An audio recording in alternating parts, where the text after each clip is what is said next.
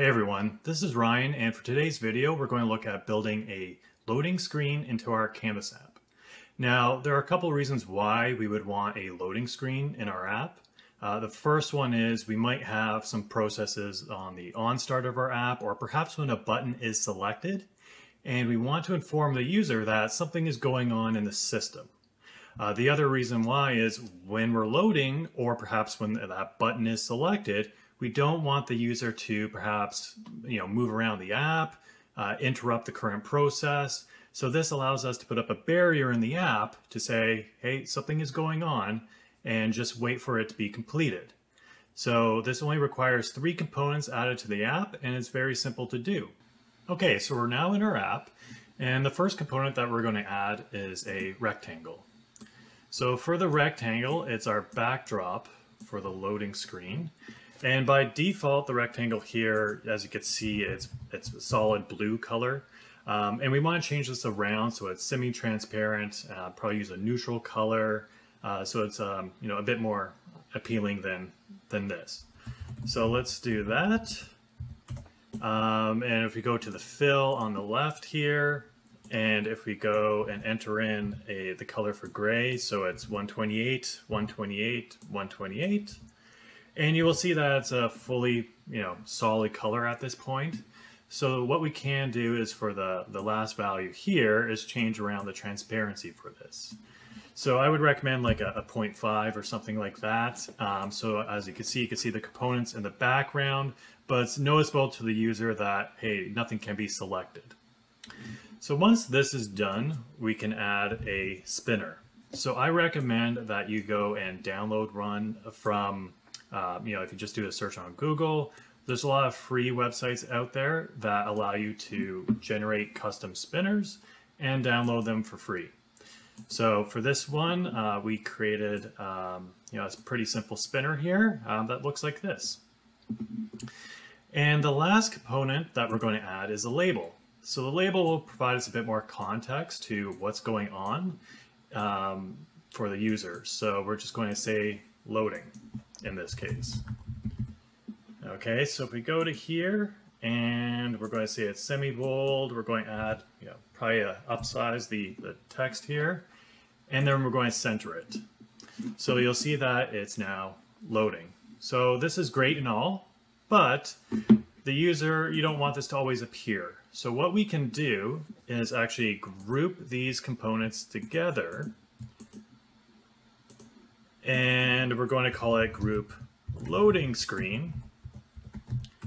And what we will want to do is only display it when we need it to be shown.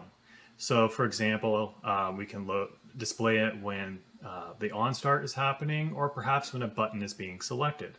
So let's do that. Let's go to our on-start. And what we will do here is we'll set a global variable, and we're going to say display loading screen. And we're going to set it to true. And then down here at the bottom, we will say, okay, let's actually hide it once the on-start function has stopped. So if we go to the on-start and we run it,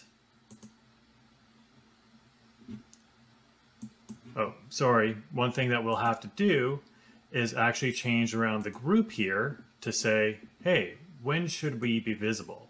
So this is where currently it's set to true, and we could change around this group to say it's only visible when the display loading screen is set to true. So if we click the run on start,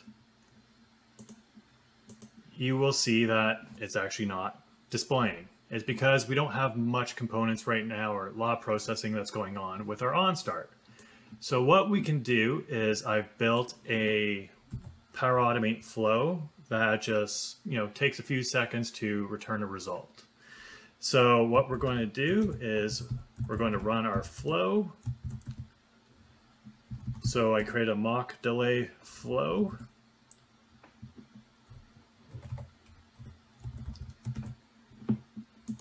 And let's see this run. So we're going to click run on start.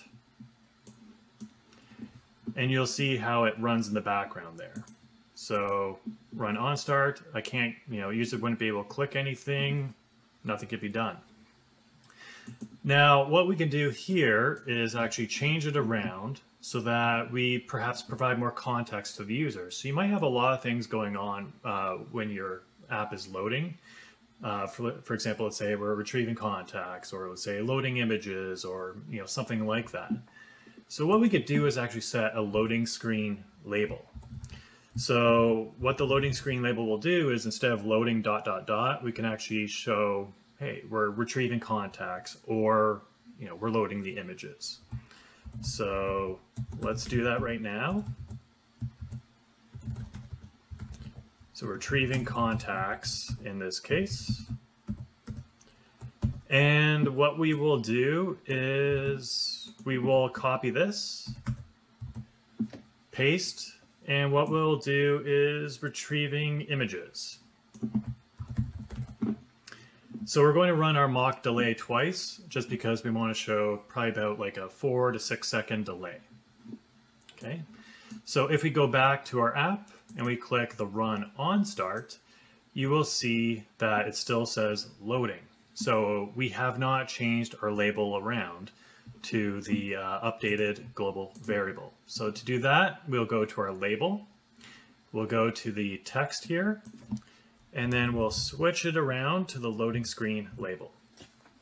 So now if we click the run on start, it will now say retrieving contacts, and once that's done, it'll say retrieving images, then it's complete. So it's pretty simple from a on start perspective of having a loading screen appear and providing context to the user of what's going on. But let's actually do this with a button. So you can even apply it to a button here. So we copied this one for save, and we're going to rename it to run. And then here, what we will do is just copy some of our functions here from our on start. And what we will do is put it in the run. Okay. So what we'll have here is, let's say we are updating contact and updating image.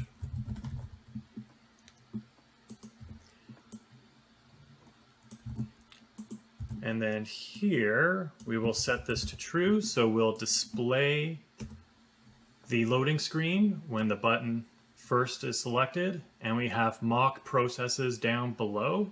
And with each process that's happening, we are updating the loading screen label to say updating contact and then updating image.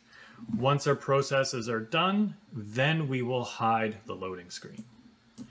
So if we run our app here, click run, and you'll see it's updating contact and then updating image, and then it hides at this point.